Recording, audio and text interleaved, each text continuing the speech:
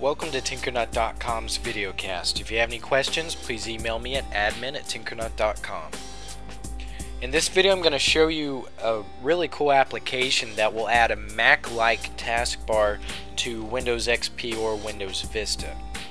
And the application is called RocketDock, so if you go to RocketDock.com, that will take you to their home page. And then just click on the download link at the top and then download the latest version to your computer.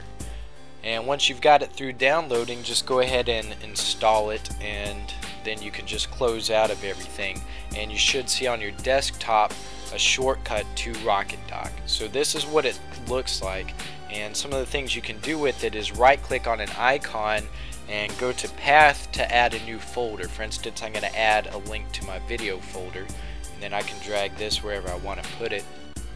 Or if you want to link to an application, just go to add item and file, and go to your C drive and program files, and then find the folder that has your application. For instance, I'm going to do one for Mozilla Firefox, and then I'm just going to select firefox.exe.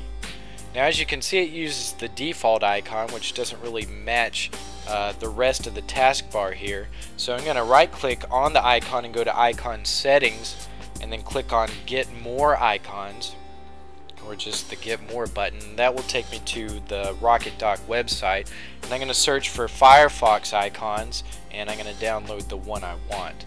And it downloads it in a zip file, so once it's through downloading, just unzip it to your computer and find the Firefox icon that you want, and then cut it and go to the RocketDock folder in your program files, and you should see an icons folder. So just click on that and paste the Firefox icon into that folder.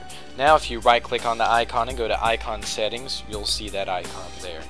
So you can do this if you want to change any of the other icons.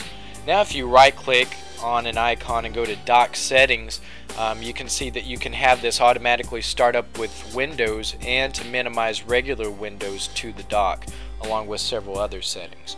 So for instance, if I start playing a video and I click the minimize button, it's going to minimize a screen capture of it to the dock, and then I can just maximize it again. Alright, that's it for this tutorial. For more, go to Tinkernut.com.